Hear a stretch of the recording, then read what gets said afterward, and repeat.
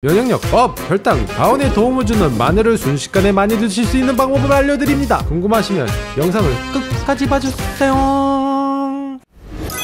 구독, 좋아요, 알람 설정.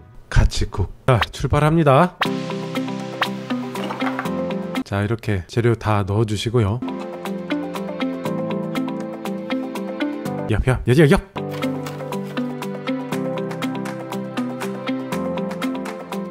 로즈마리. 와, 향이. 오븐에 200도 30분. 새우 마이야로 입혀주고요.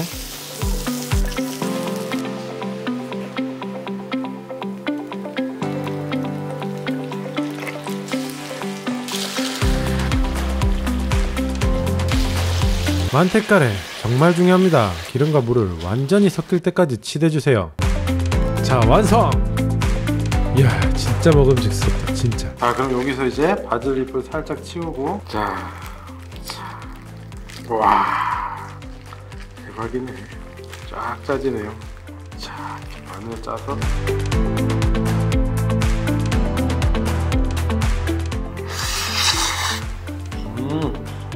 스파게티만 먹으면 아쉽죠? 빵도 한번 먹어봅시다.